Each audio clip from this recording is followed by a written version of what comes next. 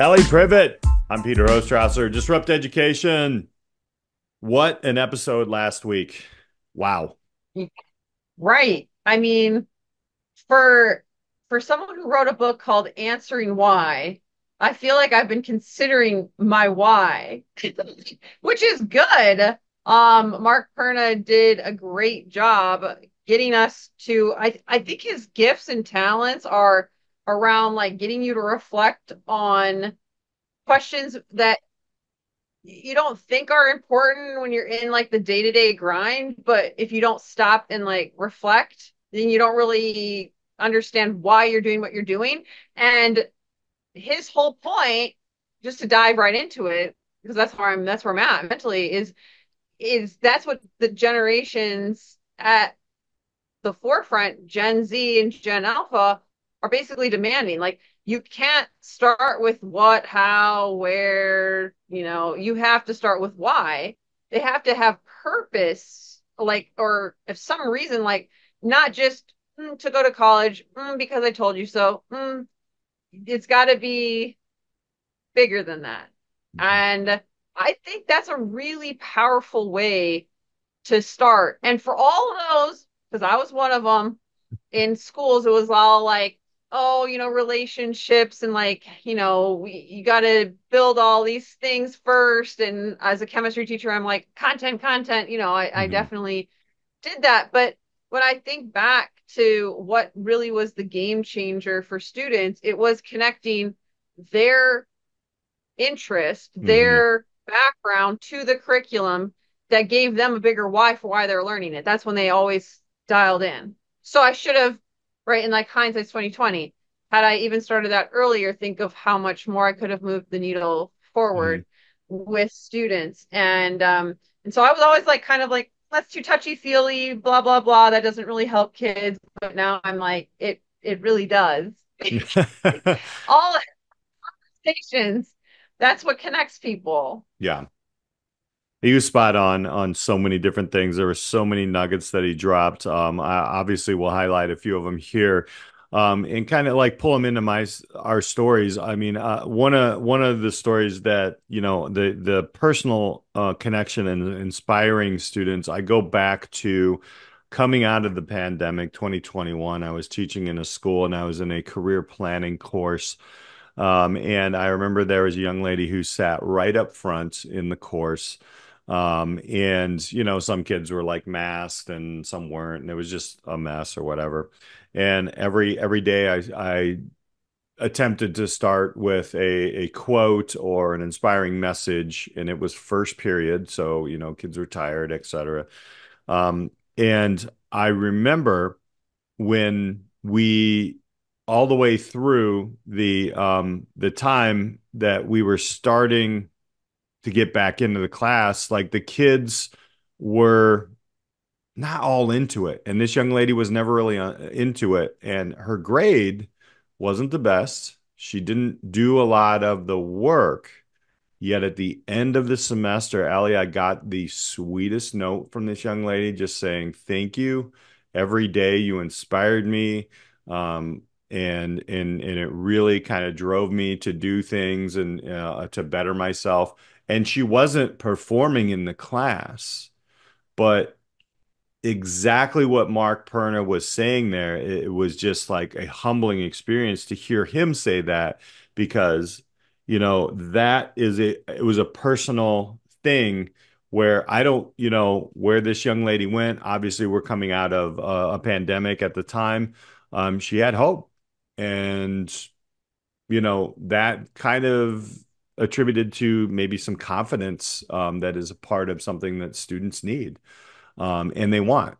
So man, he hit that. That was that young lady was somebody I was thinking about a lot through that last podcast. Hmm.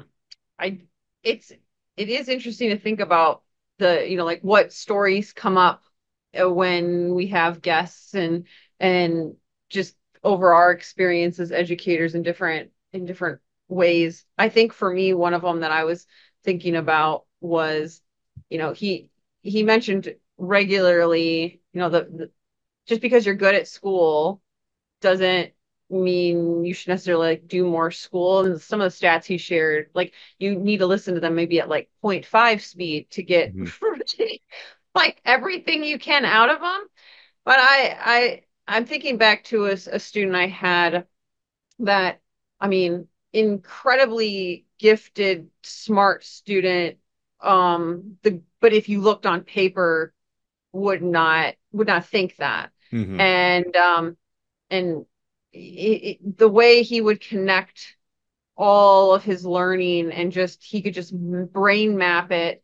Um, but just didn't enjoy doing homework, didn't enjoy, studying for test quarter, like the traditional ways that show success. And but then he went in his junior and senior year, he got into like kind of the tech program that Hmm. they had, which was half days, and just flourished. He was Yeah. all like hands on, and he would be so proud to like bring like, look at this that I made, and relate to like the chemistry lab that we're doing, like with metallurgy and covalent bonding. He was just like, oh my gosh, like this stuff in the automotive stuff connects to this. And you're like, he could be this brilliant like NASA engineer, just the way his mind works. But on paper, if you just looked at him on paper, you would never think that. Yeah, he was like the one of the most engaged students Hmm. again. But if you Hmm. walked into the door and you saw his like, how he would sit and everything, kind of like the student you're talking about, like they have great poker faces. You wouldn't necessarily know that about him, but unless you had a relationship and like conversations, I mean, he would just animate one on one and be so lively. And he would email me behind the scenes. It's like really like pulling back the curtain. A lot of peers have high schoolers, have like the peer front that they don't want to act a certain way or whatnot, or they engage in different ways.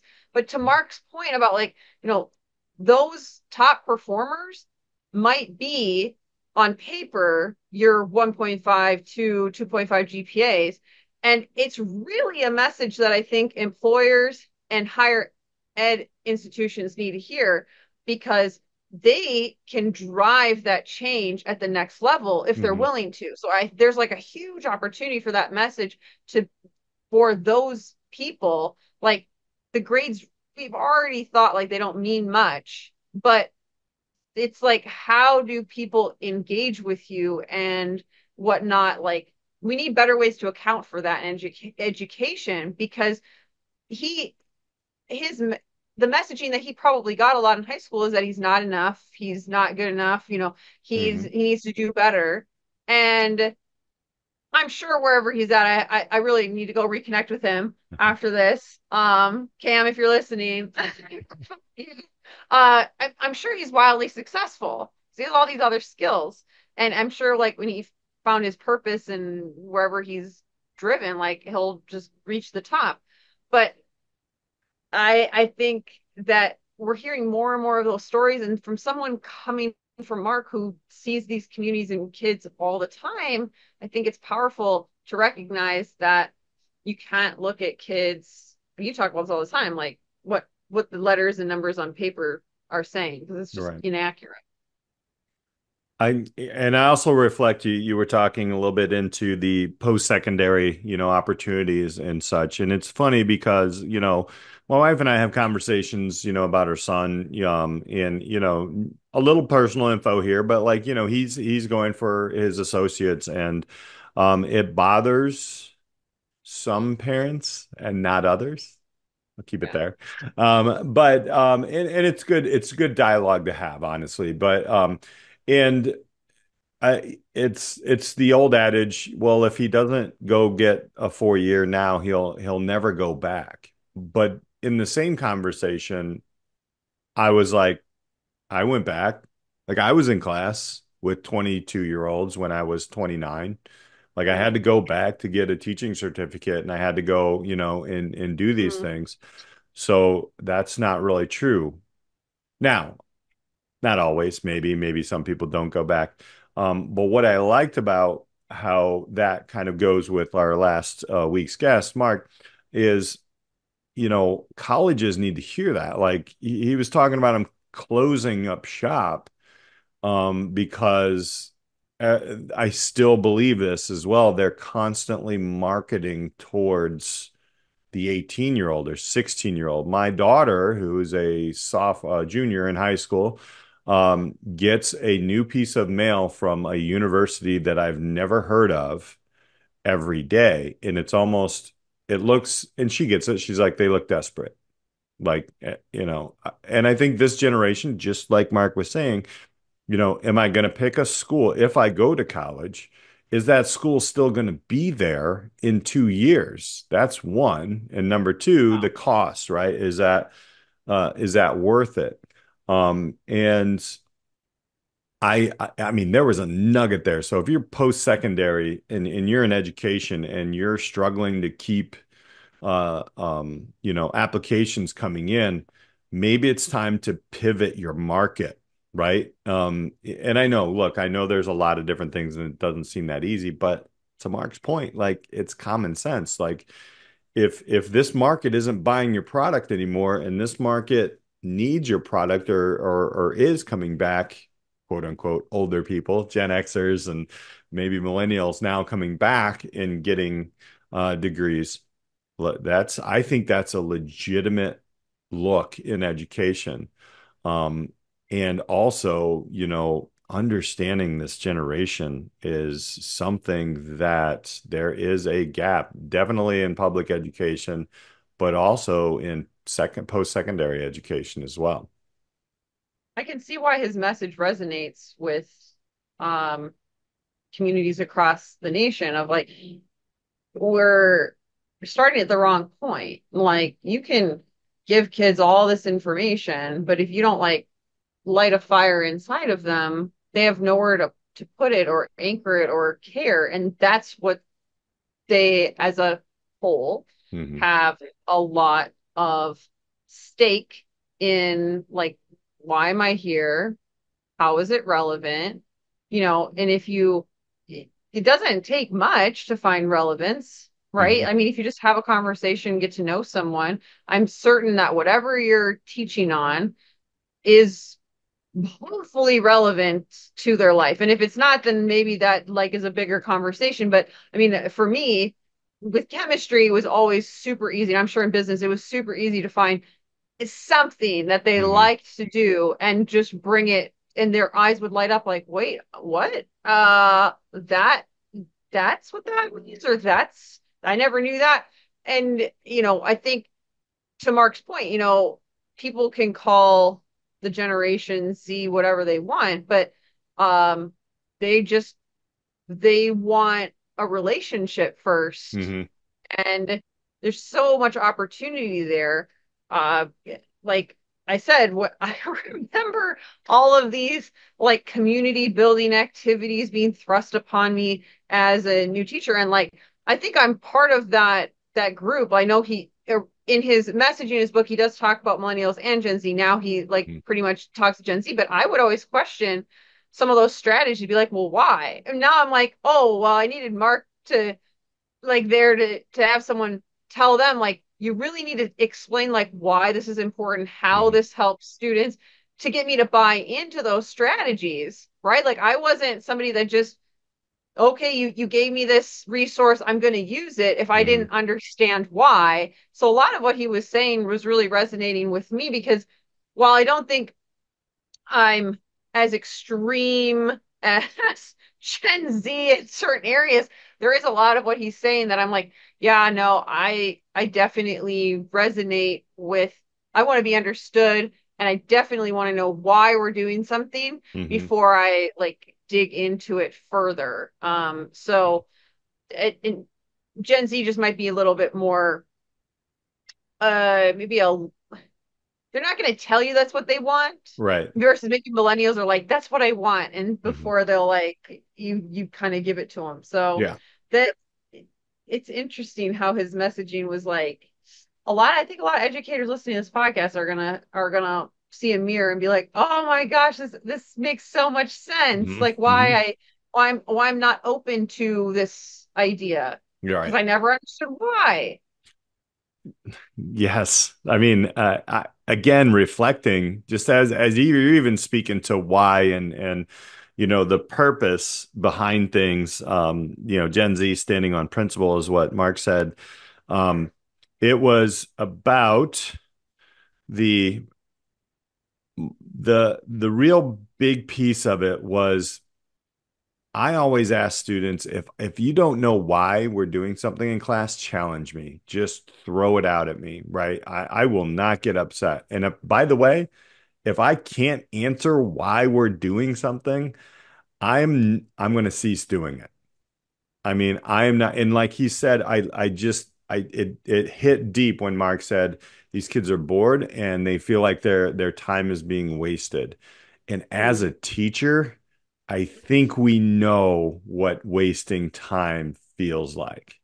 And Mm-hmm. so I think building through a culture of really, okay, and this is what I mean. This goes so deep, Alli, like in the paradigm shift of education. Like, so as a leader in education, take a look at the things, like look at your system, look at the things you're making people do. If you're a lawmaker, and he said it himself, they're just shoving so much stuff to make this difficult. But we can also, now that we can realize that this stuff is happening, how far up can we go and really like eliminate some of this stuff? Right. I realize there's money tied to it and there's all these things you can't control, but man, like what can you control? Not only just within your classroom, but within your school, within your community that is not tied to one of these crazy initiatives, but you might be doing something that is wasting time. Because guess what?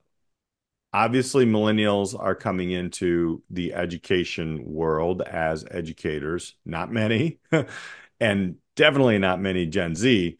Um, Man, I think they're going to revolutionize education even further, to be honest, because once they get into the area of becoming decision makers and leaders of this world, I don't think many of them are going to put up with the stuff that has been set up in the past.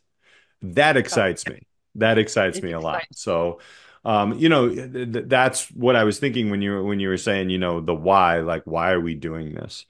I think if you're an educator right now, if you're teaching something that has no meaning, um, forget about it. Have fun with it. Create relationships in the classroom if you're going to stay there. I don't know. There's so much opportunity. I mean, every every guest that we've had for the last 6 weeks, 2 months Yeah. has been sharing these like seemingly like granular disruptions. Hmm. But it's like that that seed, that quote unquote little thing can grow into this big tree, forest maybe of change. And I I do think that disrupting education, as we're talking to thought leaders and experts in the field who are deep in the work in investing in change. I mean, you don't go on a 80 a minimum of 80 speaking events a year and aren't disrupting education. I don't think people understand like that's a lot of work. Mark does not have to he did not have to podcast with us. Hmm. He did.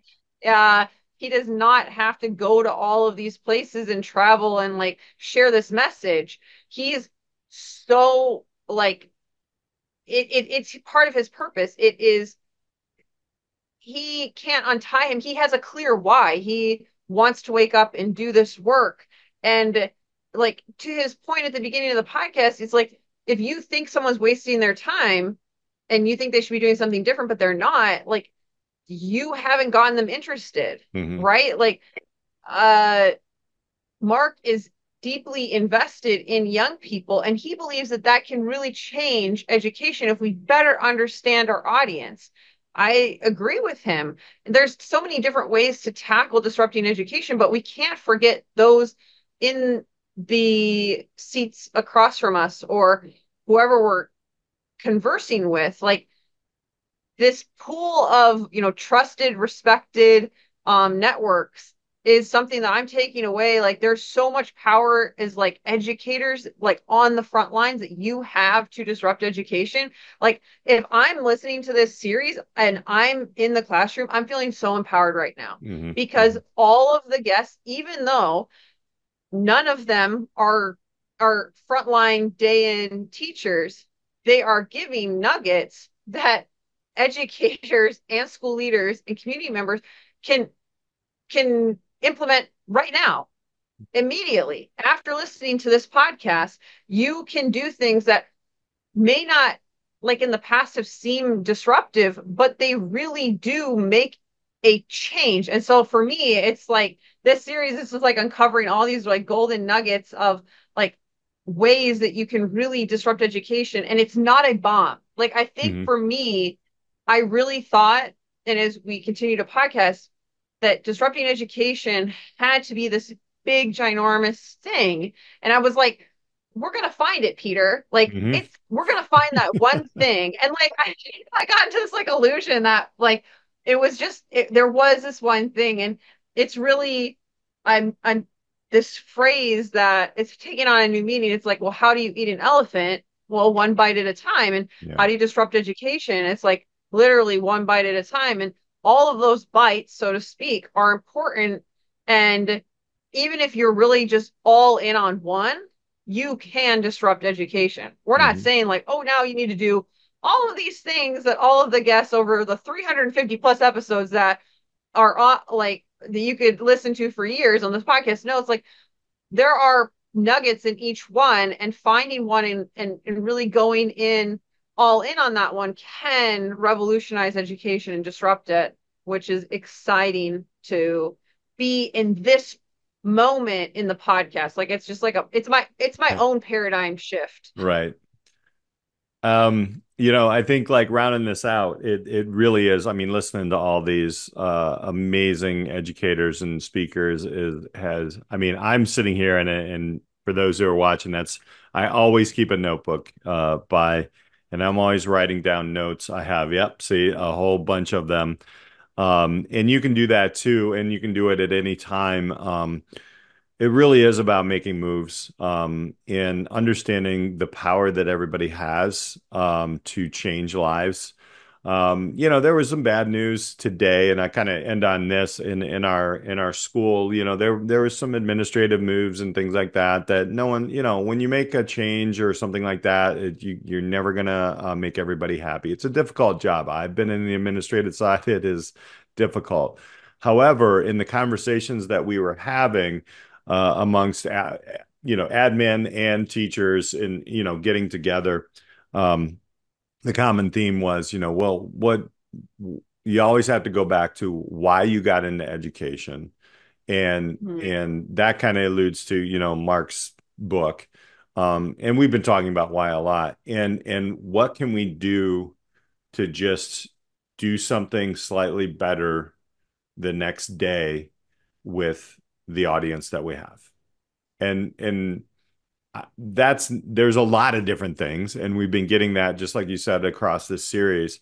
And I truly believe it. I mean, it really eased the pain for many in that decision that was made, because let's just get back to reality. I mean, things are going to happen, changes are going to happen. They're out of our control. But Mark, just last week had those just small things, that you can do. You can start to understand Gen Z more, or the alphas, depending on where you're teaching. Going back through our guests, there's so many of those nuggets, like you're saying. So that's what we really want to, have our audience take away, and have just nuggets of things. And you're right, Alli, when it's funny because while you were saying when you started, with me here, um, actually years ago, that was my start. I was like, I'm going to change it and I'm going to do it. And it's just going to be this big, huge flash of boom, it's changed. And it's a humbling thing to understand that. I mean, the old saying, this is not a sprint, this is a marathon. Yet, take a moment to look around the environment while you're running that marathon, because it's a beautiful thing. So, final thoughts, Alli. Wow, that's a great visual to end with as a marathon runner, like the training can be like really arduous and you're just pounding miles and you're like, oh, I have to run this far and it's, why am I doing this stupid race? What is it all for? Hmm. And you know, the real treat of that hard work is the race. Yeah. If, like the running of the miles and taking it in, right? Like if you're just like doing something running just to run, to check the box, like you're not, on the treadmill, headphones in, you're just like consuming, but you're not really taking anything in. You're I get it. I know like we've been there, but Hmm. if you're like in a headspace to like really look around and take in the environment and really just enjoy the race and go really deep into the work like our guests are doing, you're going to find so much passion and in your life. Like, I mean, all of our guests are super passionate about what they do, and it's like because they have a clear purpose and they've answered like some deep whys, and none of them, I do want to point out as a final thought, figured it out immediately after high school. Hmm. So you're not too late. Yeah. And so whoever's listening to this, like, and you don't have to put that, on a young person either. Like, let them explore and tinker and try and get their passion wherever they're at, and like let it just move the needle forward. Let them enjoy this marathon of life with rather than just run the miles and don't look at anything and have no fun. Take in the beautiful like world around you. And I think that's just like a good visual to kind of end this podcast Hmm. on and get ready for our next guest Yep. and more people who are deep into the work and investing in disrupting education. I'm just loving this series and I'm looking forward for Right. the next week. And just a quick note on the end of that, for real, like doors are opening for Allie and I, because we are going deep into the series and we're very intentional. I mean, this is not an easy thing to do a lot of podcasts like we do. And I'm not going to sit here and try to pat myself on the back, but I am just using that as an example of, the deeper you go and the more people that you connect with, which was one of Mark's biggest things, like connections, um, really it opens doors. It opens doors. So, hopefully you're finding this series great. And you always can go back and check out all our guests. We obviously have more coming up. So I'm super excited. Never give away things too early, except for Allie's name hasn't changed quite yet. So By the time it comes out, I don't know. Sometime soon. you never know. All right. Well, thank you all for listening. Be sure to hit that subscribe button, like us, and share it out for real. We can make some changes in education, disrupt it in a good way, and we're going to keep going. And hopefully, you're finding something bright in the difficult job of education, parenting, being a student, wherever you're at in your learning journey. Thank you so much. For Alli Privitt, I'm Peter Hostrawser. We'll catch you next time on the Disrupt Education podcast. Thank you so much for joining us on this week's episode of the Disrupt Education podcast. Be sure to like and subscribe so you never miss an episode. Are you ready to disrupt the educational arena you're a part of? For more ways to get involved in the work we do here at Disrupt Education, check us out at disrupteducation.co or find us on LinkedIn at Peter Hostrawser or Alli Privitt. Our mission here is to help facilitate and amplify changes in the educational system through local initiatives and help you scale them into community movements. Our building network of disruptors in education are working to move beyond scores and grades as the only measure for student learning. If your school district, college, campus, or organization is looking for facilitators of this work, reach out on our website or social media. And if you have any thoughts or feedback on this week's episode or any episode, we'd love to hear from you. Until next time, keep pushing the boundaries, taking risks, and most importantly, disrupting education.